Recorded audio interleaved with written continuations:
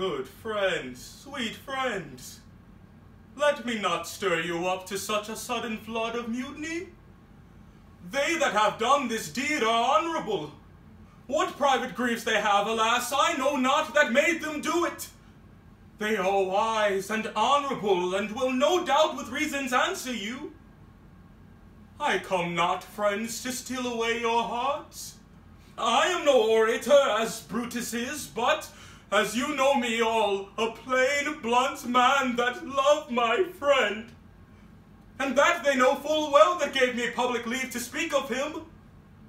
For I have neither wit, nor words, nor worth, action, nor utterance, nor the power of speech to stir men's blood. I only speak right on. I tell you that which you yourselves do know. Show you sweet Caesar's wounds, poor dumb mouths, and bid them speak for me.